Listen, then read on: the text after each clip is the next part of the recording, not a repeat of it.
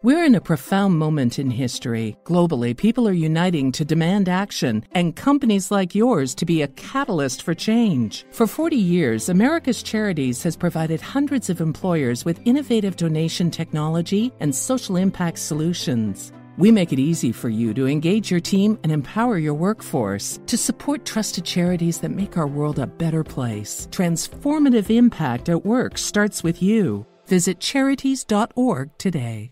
Shop Black Friday week deals Sunday through Friday at Kohl's. Plus, get $15 Kohl's cash for every $50 spent. And take an extra 15% off. Get the Big One Throws, $8.49. Toastmaster Small Appliances are just $2.14 after rebate. And Fitbit Versa 2 is $129.99. Plus, take 30% off Lego, 70% off fine jewelry, and save on boots for her, $16.99. Plus, get fast and free store pickup. Shop Black Friday week deals at Kohl's and Kohl's.com. Select styles. Offers valid November 22nd through the 27th. 15% off with promo code ENJOY15. Lego and Fitbit offers and coupons do not apply. Some exclusions apply. See store or Kohl's.com for details. Hello, everyone, and welcome to the Jeffrey Epstein Show. I'm your host, Bobbycapucci, and this is Daily Drop number 237.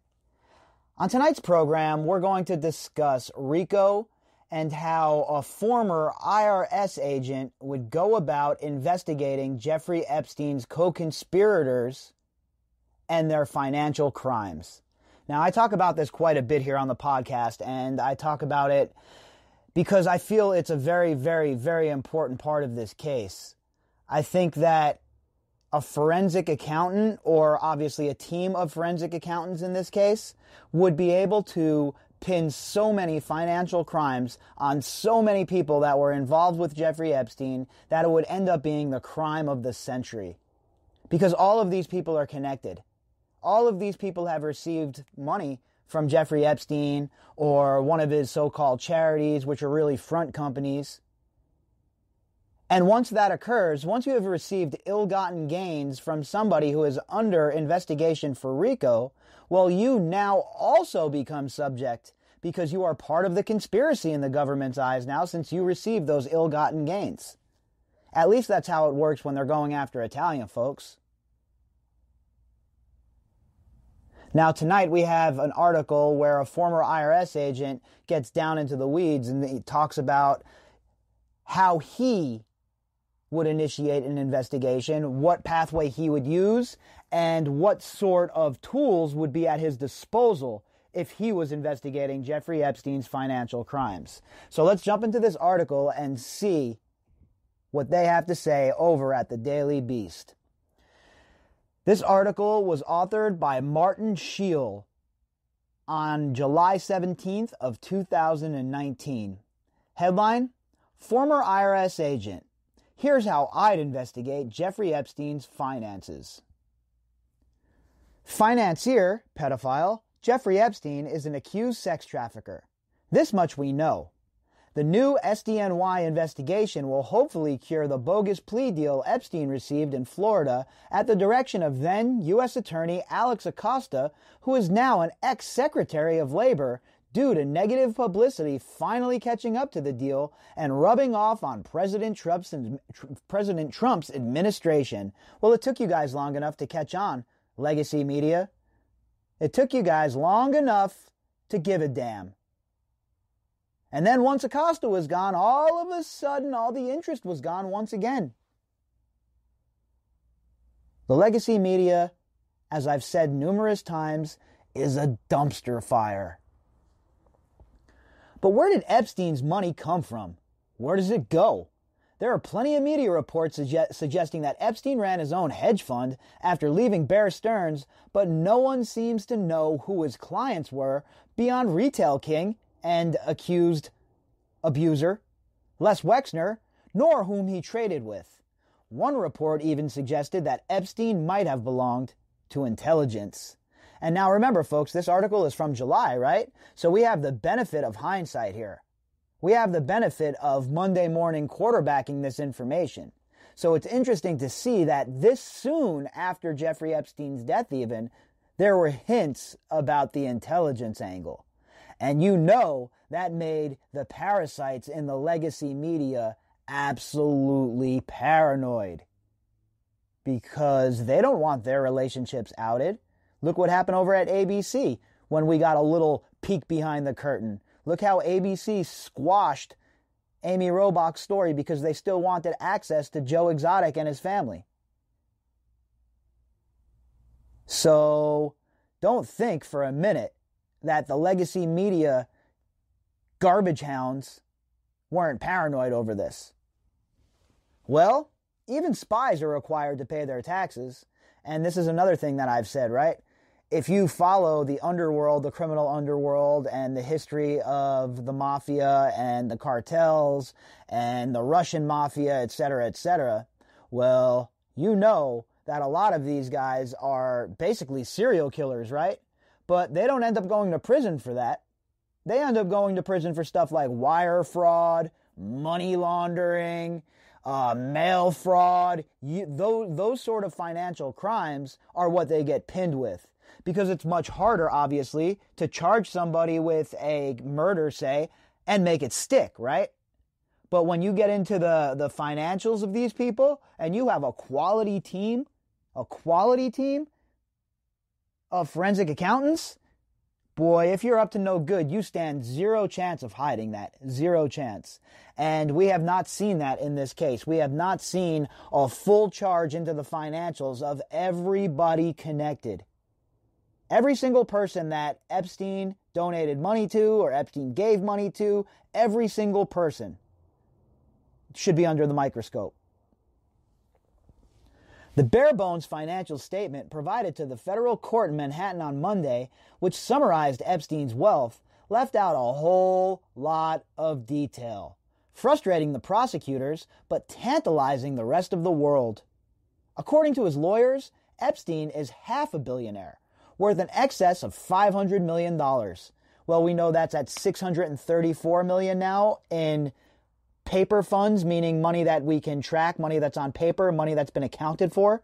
But the whole entire idea and what we're talking about here is there is a lot more money out there that is not accounted for. And that money needs to be found. And if that money needs to be seized from other participants within this organization, then so be it. But all of that money should go to the survivors. Lots of cash, equity investments, and properties, including offshore in the U.S. Virgin Islands, were outlined. But no real detail was included that could explain the piles of cash and dozens of diamonds found in his safe by FBI agents during a raid on his $77 million Upper East Side mansion. And the diamonds are interesting too. How many of those diamonds were hot? How many of those diamonds were bought from, let's say, less than moral diamond dealers, right? We all know about blood diamonds. And we all know that Jeffrey Epstein isn't going to spend more money than possible. In fact, we know he's going to try and chisel the price down a bit. So let's talk about those diamonds a little bit. Where did they come from? Who did he buy those from? Do those have receipts? You know, like normal people, you buy a big purchase item like that, you probably have your receipt stashed somewhere just for, safekeeping. God forbid. I know I do. So how does he account for all of the diamonds? Now the cash, that's a whole different issue. That's a lot harder to pin down on somebody unless we're talking about banking. And then once we're talking about banking, then we have Title 31, CTRs. We're going to get into that a little bit later in this article, but there's a lot of stuff that goes with cash transactions, folks. A lot of things. Nor was much explanation provided for the passport found in the safe issued by Austria with a Saudi address and bearing Epstein's photo, but containing a different name. And now we know that there are a lot of ties that bind Austria with Jeffrey Epstein, right? The Lauder connection, the connection to the Reagan administration, the timing of the passport being drawn, etc., etc. There is a lot more going on with that passport as well. And that definitely deserves a deeper dive at some point, because an Austrian passport is like gold. Those aren't just given out, right? Those are very difficult to receive. And then you add a little bit more sauce to the fire. A little more sauce to the dish by having his address be in Saudi Arabia. Yeah, there's a lot of weird stuff going on there, folks. No doubt about it. and bearing Epstein's photo but containing a different name. Police have not confirmed whether the passport is legitimate or fake. Epstein's lawyers say it was just for protection against hijacking. Yeah, because that's what everybody does, huh? We all have fake passports in case our plane gets hijacked, because that happens often. I mean, this guy, was he watching too much Delta Force or something?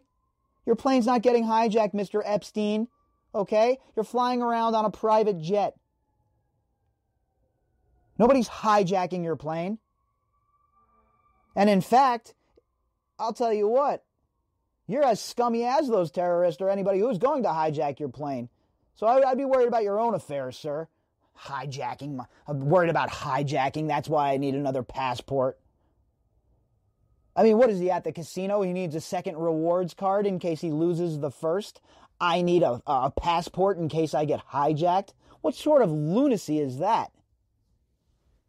The Daily Beast has previously reported on Epstein's supposed multi-million-dollar investment in a modeling agency called MC2, run by his associate Jean-Luc Brunel, which allegedly sourced models from Europe. And obviously we've been talking about that for the last couple of segments, and the Jean-Luc Brunel situation is appalling.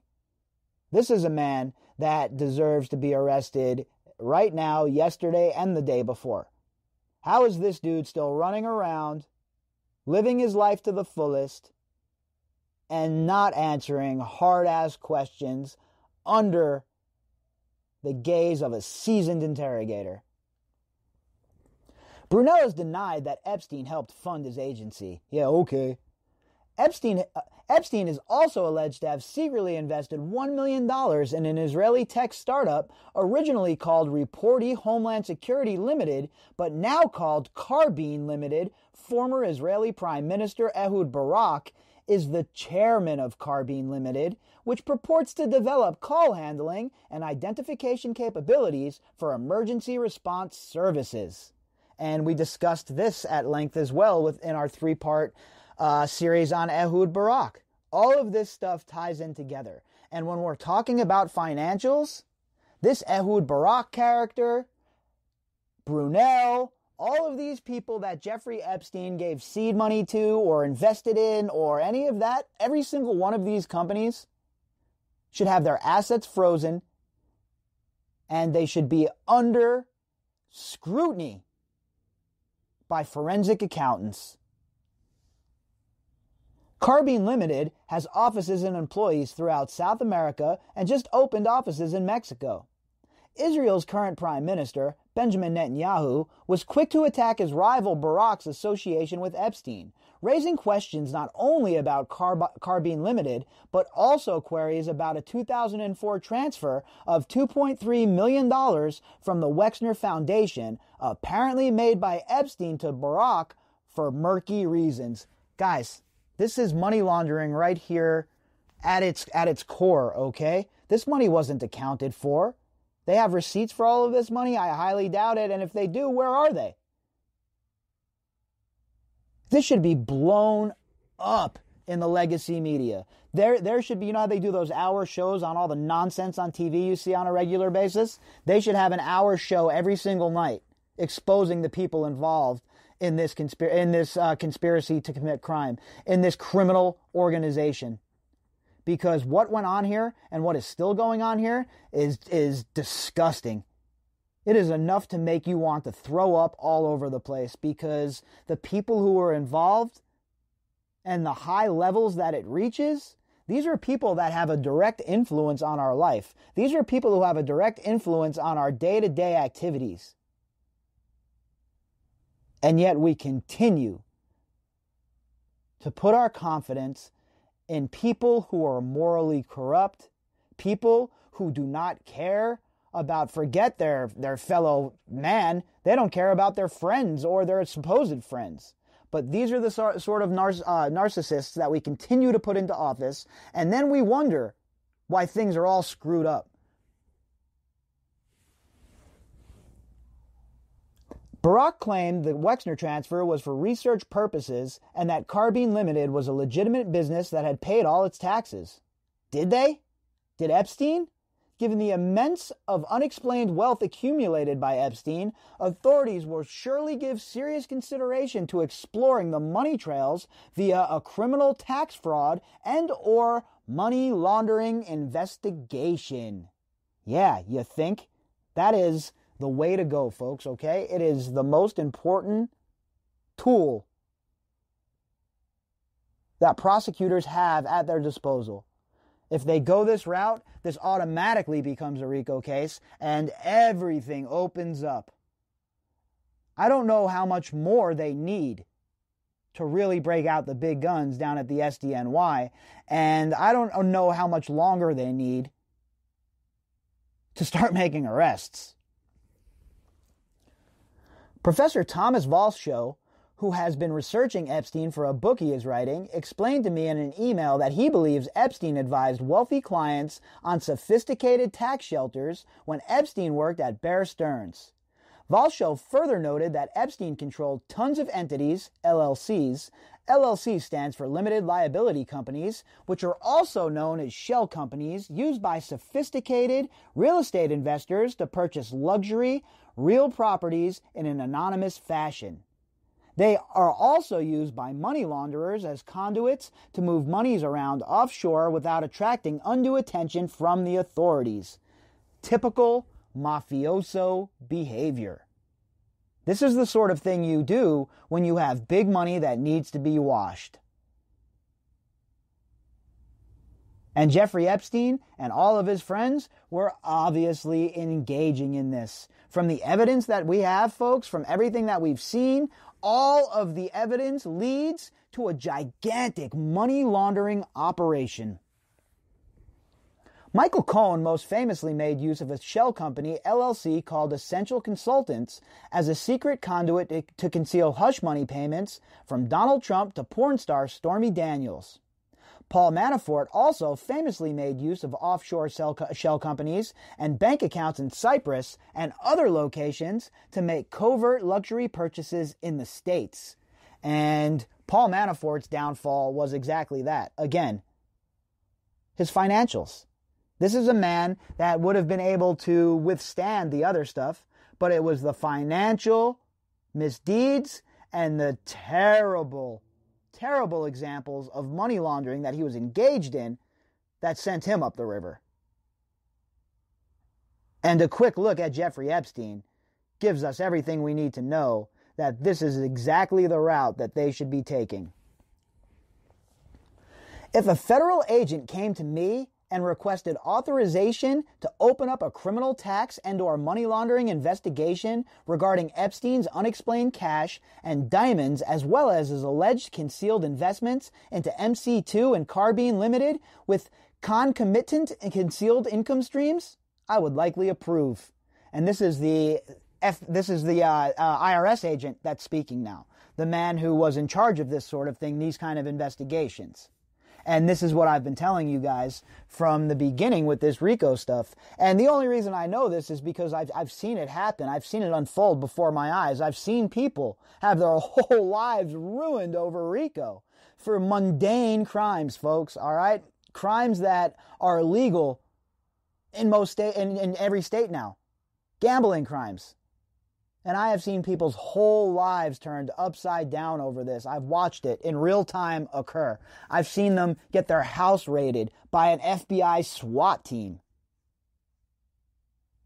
But yet these dudes are moving around. We're talking not a couple of $100,000, right? We're not talking a couple of 100 boxes of ziti here. We're talking serious weight. We're talking millions and tens of millions. And Jeffrey Epstein even took it a step further than someone like Paul Manafort and had his own banks opened up.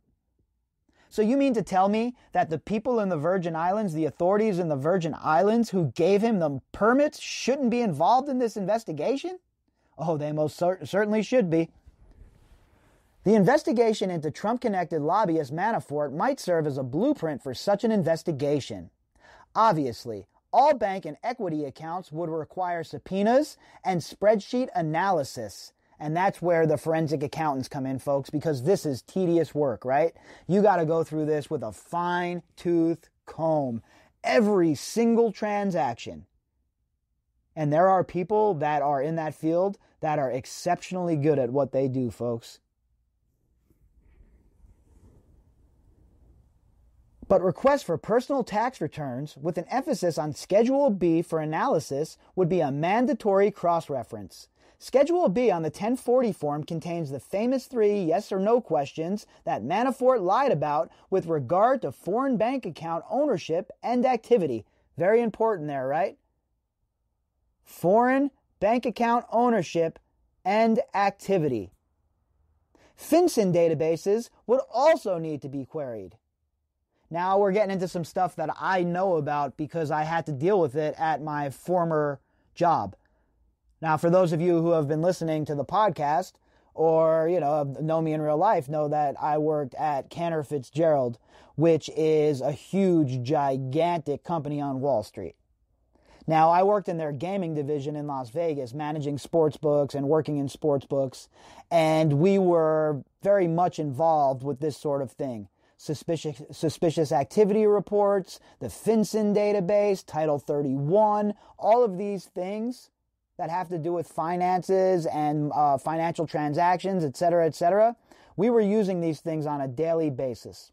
For example, say somebody came in and they were acting suspicious, right? They were going to make a wager and it was just a suspicious situation. And the ticket writer had a bad feeling about it and decided that they wanted to talk to the supervisor and fill out a SARC. Well, all of those SARCs that get filled out, no matter how mundane they might be, once those SARCs get filled out, they get put into a database. And that database is the FinCEN database. And the authorities, the feds, have access to that database, and they can go in there at any time and search it for the SARs and the SARCs to see if the people that they're investigating pop up in the system. And there were a lot of SARCs written up. There's no doubt about it, because you want to cover your ass, right? From a company perspective, you want to make sure that you're in CYA mode at all times, and it doesn't hurt to file the SARC. So we filed them, at a decent clip when we thought it was necessary. But this is all huge, huge, huge money laundering stuff here. And in a job like a sports book, you always have to beware of people trying to use that to wash their money.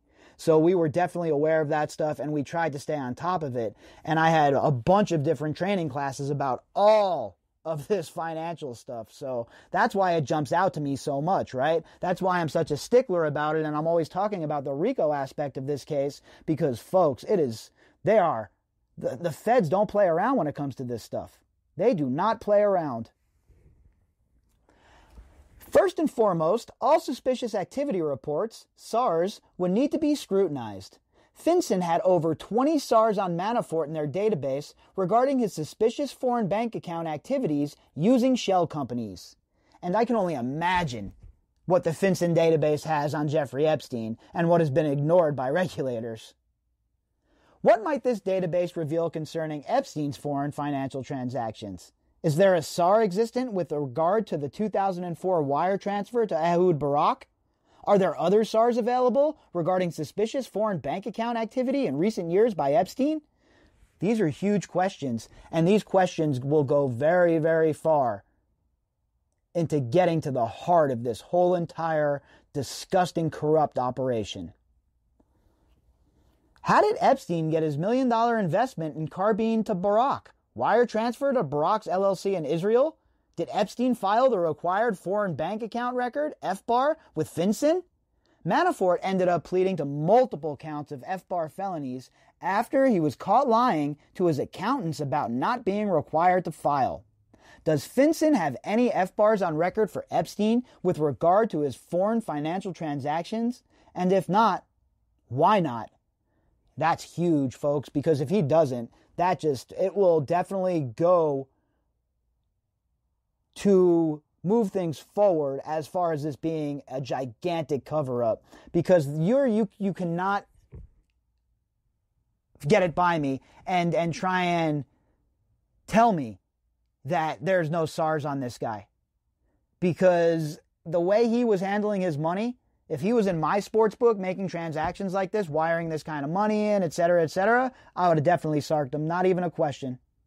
He would have definitely got hit with a suspicious activity report. Zero chance that he wouldn't have. So it's very hard for me to believe that there are no F-bars on record for him in FinCEN.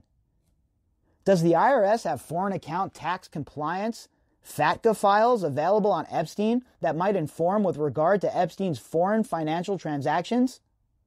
Have local New York and Florida banks filed currency transaction reports, CTRs, with FinCEN regarding cash deposits and/or withdrawals by Epstein that might explain the tons of cash found in his safe? And what CTRs are is any time that you are withdrawing or depositing $10,000.01, you have to fill out a CTR. And that's a currency transaction report. Title 31 currency transaction report.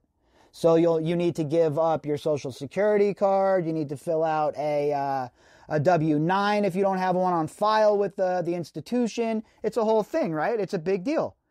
It's all about money laundering. A lot of it came into effect after the Patriot Act. There's a lot of things that happened. But the fact of the matter is this. If he was engaging in any sort of cash transaction that was above $10,000, well, there should be CTRs to report that. And if there isn't, the people who didn't file the CTRs were obviously in on the take. So, where are the arrests? A careful FinCEN database query on each of Epstein's 4 potential co-conspirators from his Florida plea deal might also be fruitful. Folks, how long have I told you this, okay? This is the key here. You gotta go after all of these people, and that's how it goes. Certainly, queries should also be made for any names associated with Epstein, such as the alleged alias on his Austrian passport.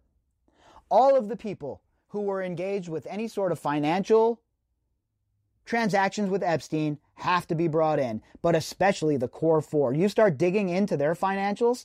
Were they as smooth as Epstein? Did they have Indike and Kahn to hide their financials? What happened after Epstein died? Were Darren, Indike, and Kahn still involved helping? So who knows, right? But the point is, you have to track this stuff down. You have to chase this stuff down. And that's why these tools are there. F-bars and CTRs and SARKs, etc., etc. So the only way Epstein could have gotten away with this for all these years at Deutsche Bank, at JP Morgan, and elsewhere is if the bankers themselves were on the take with him. That is my opinion, folks. There is no way that all of these regulators overlooked all of these transactions. They didn't file the F-bars. They didn't have CTRs on file. There's no SARKs on him. No way. Jeffrey Epstein, he's never been suspicious ever once in his life. Well, the game is up. We are on to you.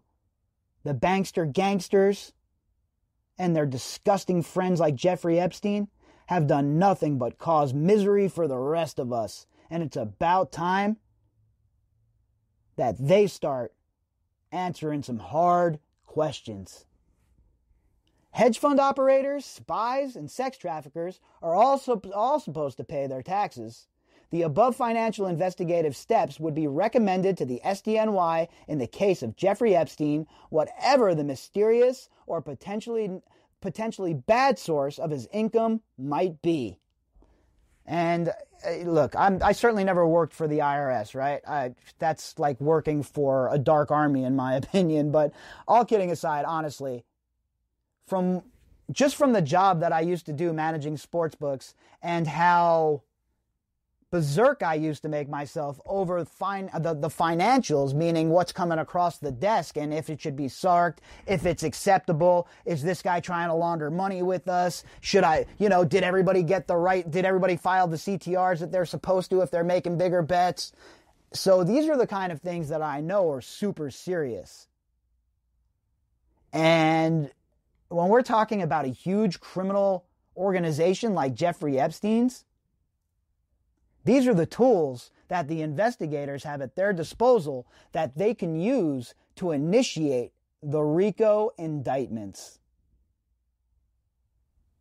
So the question I have for the prosecutors and for everybody else involved in this case, as far as those at the Department of Justice and in the governments around the world, my question to you is this: what are you waiting for? If you'd like to contact me, you can do that at bobbycapucci@protonmail.com. That's BOBBYCAPUCCI@protonmail.com. You can also find me on Twitter at BOBBY_CAPUCCI. Inside of the description box, you'll be able to find a link to this article, and you will also be able to find a link to the GoFundMe account for the podcast if you enjoy our content and you would like to help us out. All right, everybody, we'll be back tomorrow, and we will start all over again. The care that helps you be the best you just got stronger. Healthcare Partners is now Optum, and our doctors are advancing a simple idea that your healthcare can be more personalized, more compassionate, and more convenient. Healthcare Partners is now Optum. Healthcare made stronger. To learn more, visit Optum.com/California or click the ad. Optum and Optum Care are trademarks of Optum Incorporated. At Westcom Credit Union, we know a lot of planning goes into a wedding, like whether to invite your third cousin once removed. But too often, not enough planning goes into your finances as a couple. That's why at Westcom, we want to help you get off to a great start with online tools to help you create a budget and great credit card rates. So even if you don't invite us to the wedding, we invite you to check us out at westcomtogether.com. Westcom. Together, we can do great things. Westcom is insured by NCUA. Certain terms and conditions may apply.